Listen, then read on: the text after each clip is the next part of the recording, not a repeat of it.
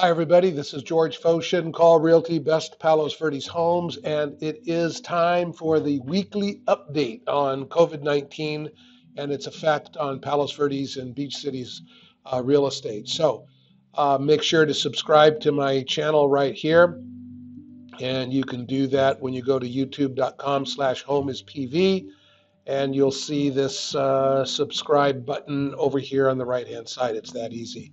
All right, let's get to it. So whenever there's fear in the marketplace, it's always important to focus on the facts, but never more important than when there's a lot of confusion and let me turn off my phone. Sorry about that.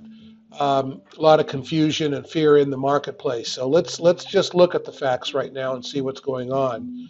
If we look at supply and demand, let's compare the the number of properties listed and the number of properties going into escrow in the last seven days versus the last 5 months. And uh, let's, the numbers are the numbers, but let's take a look at the ratios because that's what's really important.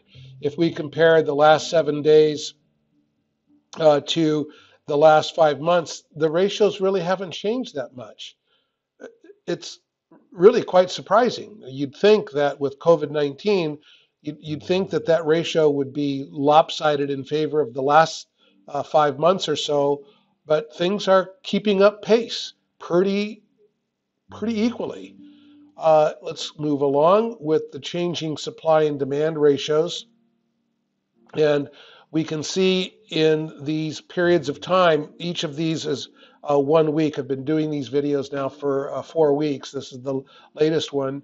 Um, Again, not too much change from the week before. There was a big spike here back in March 21st through March 28th, but really pretty consistent here.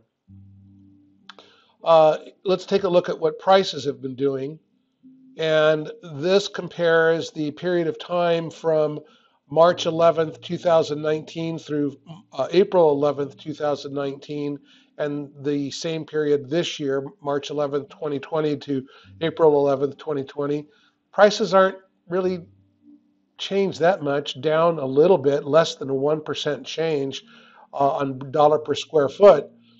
Surprisingly, we see that when we look at gross sale prices, prices are actually up about 7%. So, again, let's have some calm in the market, and let's understand that the market is still very, very active.